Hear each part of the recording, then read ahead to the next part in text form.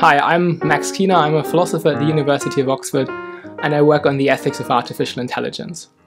So that's the moral do's and don'ts in the development of and use of this exciting new technology.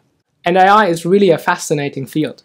AI increasingly does things that previously only humans could do, including driving cars or even diagnosing illnesses. And what's more, AI is also outperforming humans. So on average, AI already is, or will soon be, better than the average human driver. And in some domains of medical diagnostics, when it comes to looking at skin conditions or MRI scans, AI already outperforms human medical professionals as well. So it's going to be really exciting to see the benefits that we can get from this new technology. But there is also a lingering worry. Even the best AI won't be perfect. And when things go wrong, when an autonomous car hits a pedestrian or a medical AI misdiagnoses a patient, we might face a so-called responsibility gap, a situation where literally no one is responsible for the harm caused by AI. That's because the AI itself is a machine and can't really be responsible, and the humans involved, they don't obviously really satisfy the conditions of moral responsibility. Consider control, for instance. With the best AI systems, it's really hard for humans to have any meaningful opportunity to intervene because the processes can be too fast or too complex. They might also have little control due to the increasing autonomy of AI systems and disconnection to human agency. Or it may just be that the fact that there are so many different people involved in the development and use of that technology, any one of them doesn't have more than a tiny fraction of control. Another reason for the lack of responsibility might be that people are not able or could not possibly have foreseen that harm would happen on this occasion. The best AI systems happen to be the ones that are least transparent. For instance, so-called deep neural networks that we use in image recognition. They could base one single output on over 20 million parameters. They constantly change their algorithm, and in some way then develop into what people call a black box. So we can see that they perform really well, but we can't really look into them. They are impenetrable to human inspection. So what should we do about it? Should we just think that responsibility is part of our past morality, forget about it, and say we make AI systems as good and safe as we can, and the rest is just gone now? Today in this video, I want to share two ideas with you. One is about why we should care about responsibility, and the other one is about how we should care about it. So first, the why. I think responsibility is so important because it is key to sustainability. I think sustainability in general concerns the question of how we're going to satisfy the interests that we have today without frustrating those interests that will exist tomorrow.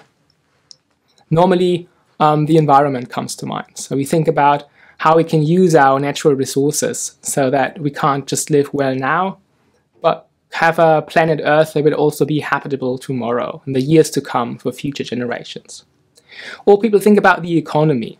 They think about economic sustainability concerning the question of how we should run our businesses right now so that there will also be prosperity tomorrow. But I want to talk about a third pillar of sustainability called social sustainability. And that is about the question how we can satisfy our interests today and live well today, while also creating a society where there'll be human flourishing, justice, and social cohesion tomorrow. And it's exactly here where responsibility plays such an important role. So responsibility, as the word suggests, is about responding or answering. So a responsible agent is one who can be aptly asked to answer for their conduct, to explain why they conducted themselves as they did.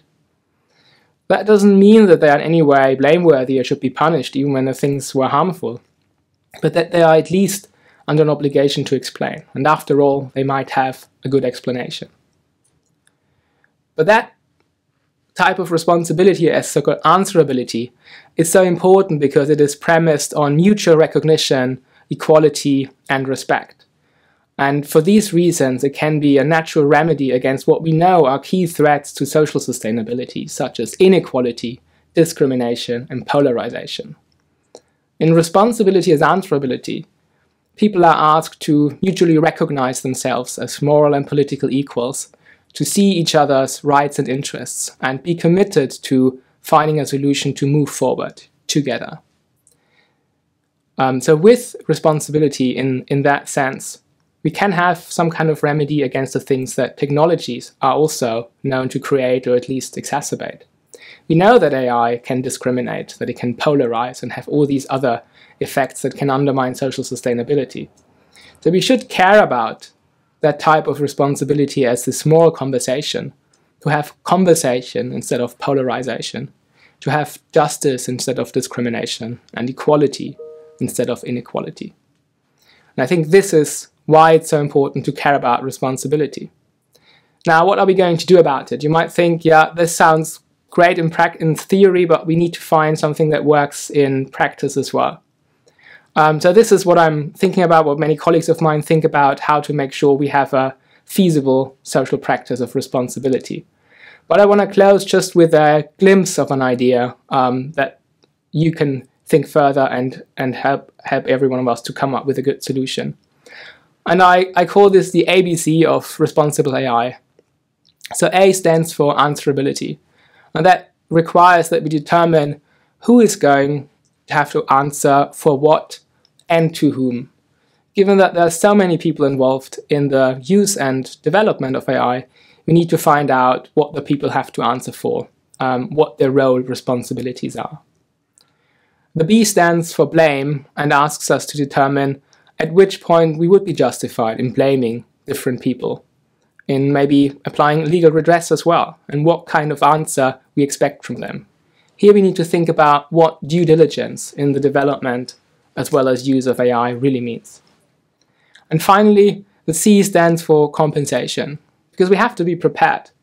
There will be bad things without bad people. There will be situations of harm where no one was really at fault. And we need to make sure that the people who get harmed will be sufficiently compensated. And I think with these three letters A, B, and C, we might make an important step towards sustainable AI.